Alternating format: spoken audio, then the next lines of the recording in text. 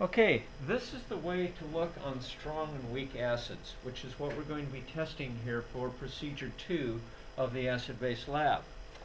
So if you look up here, you'll see hydrochloric acid, a strong, actually this isn't hydrochloric acid, this is hydrogen chloride, okay? Hydrogen chloride.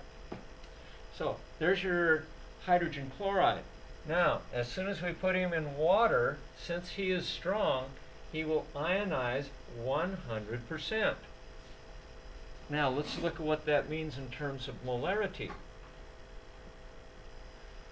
If I am 1 molar HCl, as soon as I get into the water, say 1 molar, as soon as I get into the water, I'm going to form these two guys 100%, which is why the molarity of the hydrogen chloride is 0. See, it goes to 0, from 1 to 0, because it ionizes completely, forming ions. So, who would like to tell me, what is the concentration of the hydrogen ion going to be well, as soon as I put the hydrogen chloride into water? Anyone? Go. Ricky? If you put 1 more of HCl, you can have 1 more of Exactly. So, what's going to happen? We're going to have a 0 molar hydrogen ion before we start, right? And so, hydrogen ion now is 0 at the beginning. As soon as we get over here, because we're putting the hydrogen chloride into water, we get a 1 molar. And, what do you think, Ricky? What are we going to have for our hydrogen or for our chloride ion? It's going to go from 0 to a 1 molar. Right. Okay, and now because these guys here will conduct electricity and this guy doesn't, bingo, we've got this situation. And the light bulb will get very bright, yeah, because it's a 1 molar solution. So, let's go ahead and see that.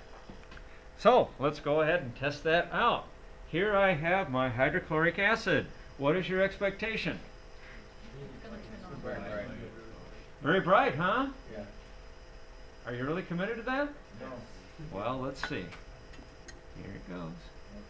Okay. Woo! Okay, look at that on the screen, on the recording. Wow, that's really bright, isn't it? Very big old bright guy. All right. So, that's what the indicator is for a strong acid. Now we go to the acetic acid. He is a weak acid. So, he is going to start out, okay, here's our acetic acid down here. He's going to start out as a 1 molar solution when I put the acetic acid into water. But because he's weak, he's going to drop to a 0.98. Okay? And why is that? Because about 1 out of 100 of these molecules is going to separate into its ions. So, Vince, what is your prediction? What will the molarity of the hydrogen ion be?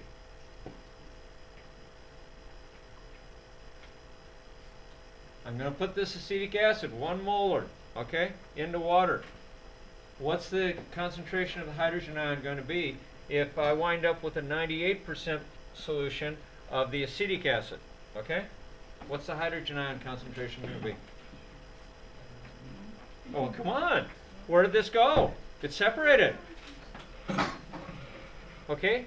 0.02% of this stuff. Okay? 0.02% of this stuff is now separated into hydrogen and acetate ions. Point what? 0.01, or you might think of that as 0.02 actually, because, yeah, it's really 0.02. I thought the same thing and I wasn't thinking straight, because each 0.02 of the acetic acid is going to give 0.02 of this, and this, of course, would also be 0.02. Does that make sense? Because, so what we end up with is 0.02 molar this and 0.02 molar that. Just like here, we wound up with, back here, 0.02 molar of this, 0.02 molar of this acetate ion, where up here we went from 1 molar and we got, because 100% of it's separated, we got 1 molar of the hydrogen and 1 molar of the chloride. Does that make sense now? Okay. So let's test it out. So we're going to test it out with our acetic acid. So acetic acid is sitting right here. Let's test this little dude out. What's your expectation? Okay. There it is. Okay. Hardly getting anything there, huh? Okay. Very, very weak. So it's 1/100th the conductivity, roughly 1/100th the conductivity of the strong acid. Okay, so we've just seen how that little dude is going to work. And let's go on back and let's look at the ammonia situation. And let's see if I can get this to go back. Let's stop playing with it. So with ammonia, oh look, does that look familiar? Okay, down here with ammonia now, we have 1 molar going to 0.98. Okay, and Leslie, what is your prediction with what the ammonium ion concentration is going to wind up being?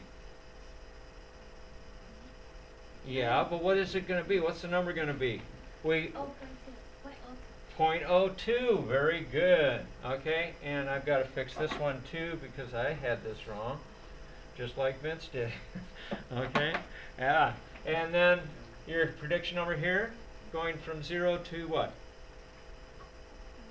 Yeah, 0.02 again, and I will fix that. And let's test it out and see exactly what happens. Hopefully we'll get straight back, and we did. And now let's look at the ammonium. And here's my ammonium solution. What is your prediction, Leslie? What do you think? It would be weak. Okay, let's check it out. I hope you're marking this in your data sheets. Ooh, there it is. There it is. Can you see it? Yeah. See, it's getting up there a little bit. If I get it deep, if I get the electrodes deeper, it gets a little bit brighter because there's more solution to conduct ions between the electrodes.